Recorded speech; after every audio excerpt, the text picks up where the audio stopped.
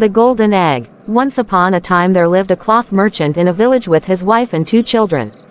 They were indeed quite well off. They had a beautiful hen which laid an egg every day. It was not an ordinary egg, rather, a golden egg. But the man was not satisfied with what he used to get daily. He was a get-rich-trice kind of a person. The man wanted to get all the golden eggs from his hen at one single go. So, one day he thought hard and at last clicked upon a plan. He decided to kill the hen and get all the eggs together. So, the next day when the hen laid a golden egg, the man caught hold of it, took a sharp knife, chopped off its neck and cut its body open. There was nothing but blood all around, no trace of any egg at all. He was highly grieved because now he would not get even one single egg.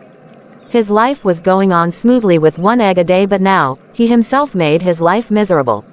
The outcome of his greed was that he started becoming poorer day by day and ultimately became a pauper. How jinxed and how much foolish he was. Moral: one who desires more, loses all.